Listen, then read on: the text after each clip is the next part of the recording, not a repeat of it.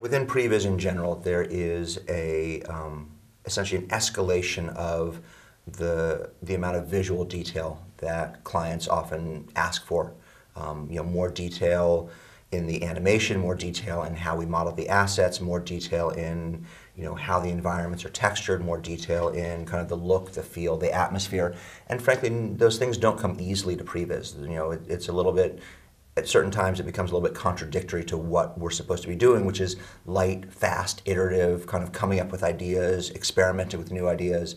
So the more you bog it down with, because detail equals kind of geometry, higher res textures, higher res models, those things don't result in faster scenes, bigger, bulkier, heavier scenes. So I think from my point of view, at the onset of a project, a big part of it is sitting down with the client and really trying to understand what the goals are, creatively what the goals are, what is it that we're being asked to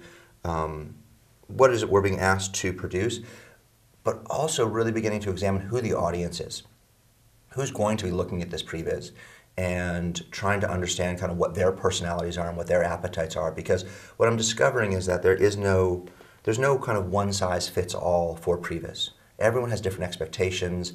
Clients have different personalities. Productions have different personalities.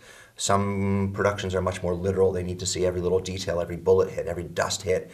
Some productions, can think more abstractly and are very comfortable with abstraction, kind of cleaner environments, lower res, less detail, a more muted color palette. So we're coming up with solutions and ways to kind of essentially present a menu to our clients and say, which one are you responding to better? We can go either way. They each have their implications. If you go down the road of a more kind of simplified abstract look, you're not going to get a lot of visual detail.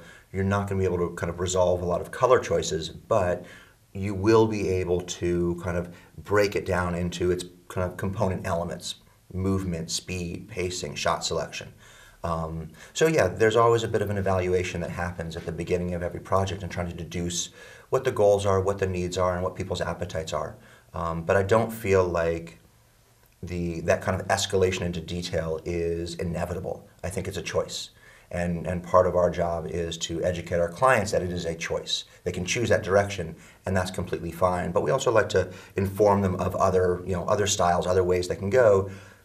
They all have the same amount of information. We're not talking about the value of the previs. We're simply talking about visual communication and how they're going to respond and who's going to respond kind of more favorably to one style versus another. Everyone recognizes at this point that the benefits they get out of previs for kind of big visual effects, stunt-driven, complex filmmaking. I don't think anyone questions that, and I think that anyone going into a film and they're faced with a shot, a sequence, an entire third act that is going to be involve kind of intense visual effects, physical effects, even complex locations. We do a lot of work that isn't really even about visual effects, but more about kind of working within the constraints of a tricky location. How are we going to shoot in here? What kind of equipment can we fit in here? I think everyone really has begun, production studios have really realized and grasped the benefits of previs for all of that work. Where it becomes a little bit trickier is once you move into kind of performance, dialogue, the more kind of emotional content of a film. Previs still can't quite capture that in an effective way. And I've certainly seen films that have tried to previs those moments that are really more performance-driven than action-driven.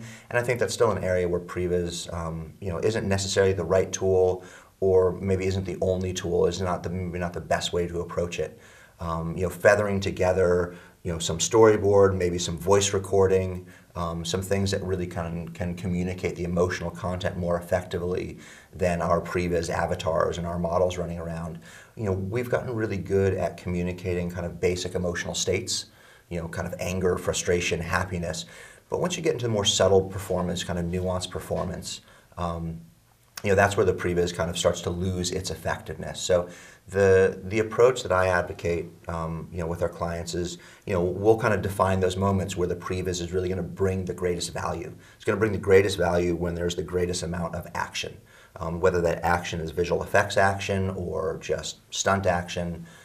or those kind of tricky, complicated, head-scratching shots that no one's quite sure how they're going to achieve. Once we move into the dialogue scenes, once we move into kind of the emotional content of the film, we can block it out. But at that point, I don't advocate such a detailed previs. I don't think we should necessarily animate every action of the characters. We can maybe move towards kind of a more primitive animation, more kind of blocking animation, and then augment that with either subtitles or voice recordings that help kind of move the emotional component of the story along until you get to the next big action beat.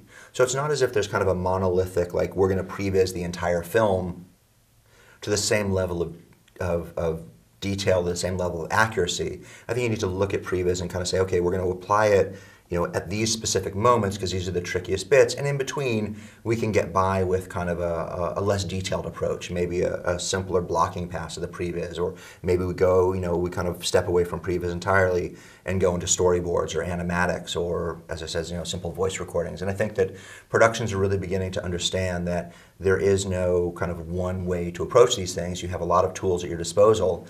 And even within previs, there are a lot of ways to use it. I mean, we can do simple blocking passes very quickly that really effectively communicate kind of the action and flow of a sequence without necessarily getting into the kind of detail of every specific shot and every lens and every camera angle, because for those sequences, they might just show up on set and really kind of find it with their actors.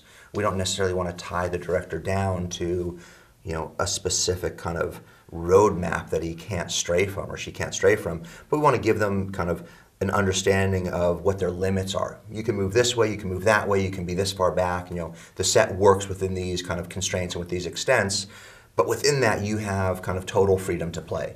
So we're always looking to work with our clients in a way that says, we'll get really specific when we need to be, when you need that level of detail and need that level of information, but we can also be a little bit more abstract and a little bit kind of more general in areas where you can simply go on set and find those moments yourself and kind of find that, then let the intuition and the performance guide how you're going to shoot it. The creative decision making within a film, and that's really why I got involved with previs to begin with, and what really hooked me early on was this kind of the idea, the kind of dynamic around the creative decision making that happens. And we can call it politics because there's a certain amount of politics, but it's more personal politics than anything else. Kind of who's going to take the lead, who's going to put the ideas out there, who's going to respond. Certain directors are the visionaries in the sense that they'll come in and they'll kind of describe the vision and really kind of paint a very clear picture. And our job as the previs artist is basically to manifest that, to kind of make that real so that the director can see it and evaluate it and decide whether or not that's really what they were thinking of, and more importantly, to then communicate that to everybody else, because oftentimes the director's vision, if it stays within their head, no one else gets to see it. So, in those instances, our job is really just to kind of be a medium through which we can manifest the director's vision. There are other moments where, the director might come in and, they're more of a, they need to see it. They have an intuitive sense of what they're looking for, but they can't necessarily explicitly describe it. So you have to sit there and you kind of have to listen to the metaphors and the descriptions, and kind of there's some colors that might come out, and ambiguous words that don't necessarily mean anything specifically, but you have to kind of listen to the sum total of the words and all the gestures and the facial expressions and kind of go, okay, I get the vibe, I get the feeling of what we're going for. And those jobs are equally exciting, because then you're kind of left there to kind of figure out how to put all the pieces together. Ideally, we end up in a situation where, between the director, the visual effects supervisor, the production designer, everyone is kind of coming to the table and sharing their ideas of what this is supposed to look like. And the previs artist's job really is to kind of synthesize all that information. To understand you have to understand whose vision kind of carries more weight than someone else's, because oftentimes the ideas might conflict with each other. But that for me is really the exciting part, is when we as artists kind of get to take all this information in from all these different sources and begin to synthesize it into one kind of cohesive idea that works in time and space, and start to lens it and put cameras on it, and then reflect that back to the director, to the production designer, the visual effects supervisor, and get their feedback and kind of say, oh, that's not really what I was thinking, I was kind of going more this way, more that way. Or, and this is always kind of the, for us the goal, is that we get to reflect back the vision of the filmmakers, but then we add that little something extra. We're the ones who live with it all day long. We're really kind of steeped in this, 10 hours a day, 5 days a week, and every so often that little moment, hopefully more often than not, that moment of inspiration comes in and, really just kind of sparks an idea that you can then show to the director, and the director goes, that's it. That's what we're looking for. That's that kind of little something extra. On Captain America, the initial idea for the Quinjet leap just had Captain America jumping up into the air and throwing his shield at the Quinjet and disabling it, and the Quinjet comes crashing down, and Captain America lands back on the ground. And it was Dan DeLue and Monty, I think, who came up with the idea that that Cap should actually kind of vault himself up onto the Quinjet and really kind of, rather than kind of be at a distance from it and kind of take it down remotely, that he should really kind of get up there and ride the dragon. That was an idea that from the moment they came up with that little germ of an idea, it just sparked a whole series of creative decisions about how this sequence was going to play out, and turned it into this really, although it's a short bit of action, it's a really dynamic and really exciting thing that, frankly, if you weren't seeing it kind of play out as animation, if you weren't seeing it kind of play out as a movie, you might never have arrived at that moment. But those are really, as Previs artists, those are the moments that we're always most excited about. Show the filmmakers what they're asking for. Do your best to kind of manifest their vision, but then add that little extra layer, come up with that extra idea, and if it excites, if it ignites and turns into something, then we get to go to the films afterwards and kind of go, I remember where that idea came from. I was in the room. And that takes a very special kind of person to, both come up with that level of inspiration and come up with that idea, but also to kind of, be satisfied and be content with kind of being the behind the scenes person.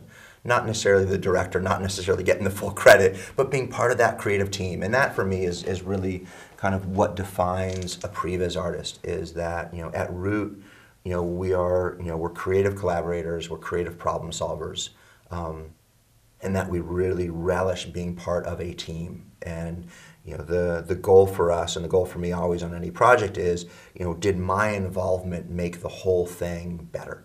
Did our involvement, me personally, if I'm on a show, or kind of our involvement, if it's a proof project, our team, did we somehow make that a better movie, a more exciting, more enjoyable cinematic experience? And hopefully we do our jobs well, and the outcome is better for it. FMX is the best. I make a point of coming here every year. I believe this is my 5th year at FMX, and frankly, I look forward to it, for months beforehand. I think it's a remarkable event. The quality of the individuals that they bring here, the quality of the presentations, and the magic of it for me has always been, and I don't quite know, how Thomas and Jean-Michel and the rest of the crew kind of create this environment, but it's such a collegial environment where people aren't necessarily kind of showing off and kind of bragging about what they've done, but they really come here to share what they've accomplished over the past year, share the kind of advances that they've created, and take pride in their work, which is a fantastic thing, without being, without that kind of competitive, kind of adversarial feeling to it. It's a remarkable, kind of